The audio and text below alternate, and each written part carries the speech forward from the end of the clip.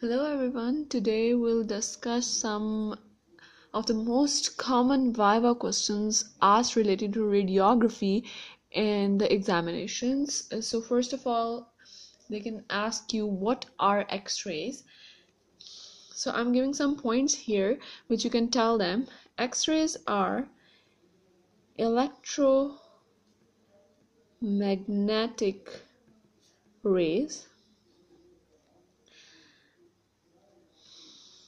They have high energy.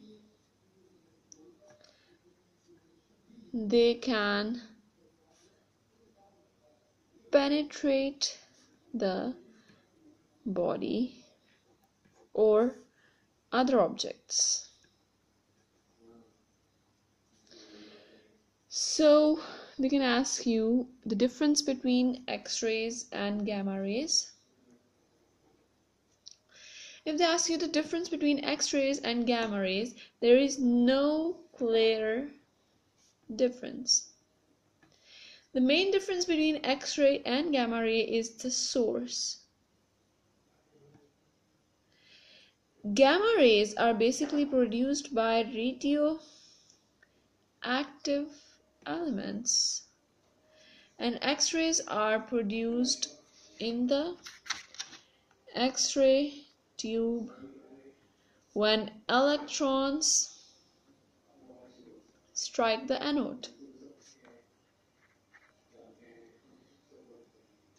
Okay, then they can ask the appearance of X-ray images or the appearance of different organs on the X-ray images. You'll tell them high density objects are radio opaque. Being radio opaque means that X-rays cannot penetrate them. So these objects will appear hyperdense. This hyperdense basically means bright. So examples of the hyperdense objects can include bone, most important of all, calcifications,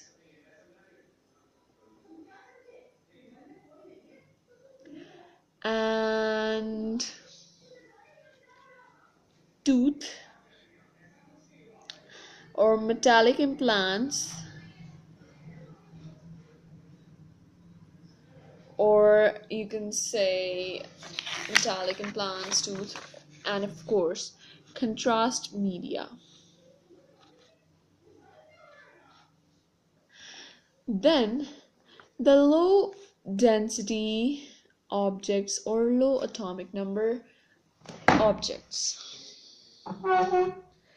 So these low density objects will appear hypodense, or they are known as radiolucent. These radiolucent objects can appear in different shades of gray.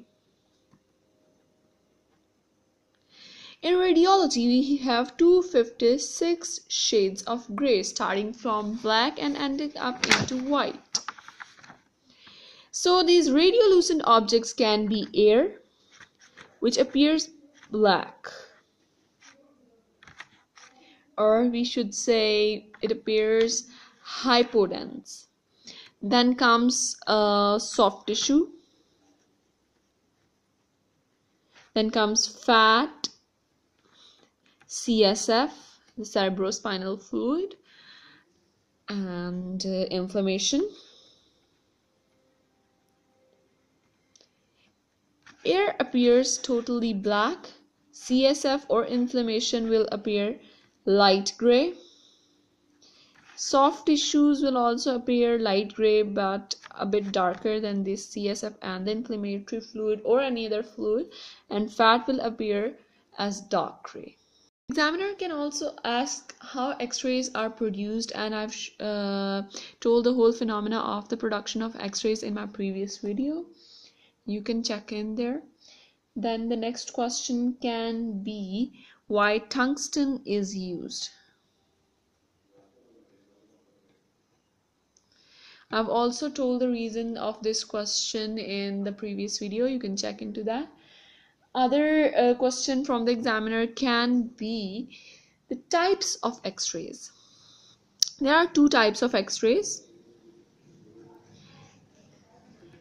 characteristic and Bremsstrahlung. Characteristic X-rays have a specific energy, and these Bremsstrahlung X-rays basically have a range of energies. In my next video, I'll explain how the characteristic and Bremsstrahlung X-rays are produced. Another question by the examiner can be why they use lead across the X-ray tube. They use lead around the X-ray tube to avoid any kind of radiation leakage. And other questions can be like related to images. How will calcification appear? How will the bone appear? So the bony density can be different in case of osteoporosis. It gives a tunnel-like appearance. And so I think that's it related to basic radiography. They can also ask about the views if you're giving the medical technology exam. I'll make a new video on the views of radiographs. Thank you. I hope you understand the basics of Viva question. I hope you like the video. Please subscribe.